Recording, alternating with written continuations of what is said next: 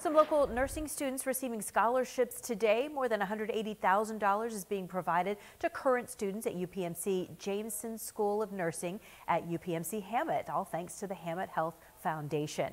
The nursing school opened in August and is expected to graduate 64 nurses in December. Hamot progressively put together a nursing program to meet the needs of our community, placing this in a neighborhood that we cherish deeply and we work very closely with to start the School of Nursing and provide a supply of nurses to UPMC Hamot and our surrounding community. On average, each student received about $3,000 in scholarship money today.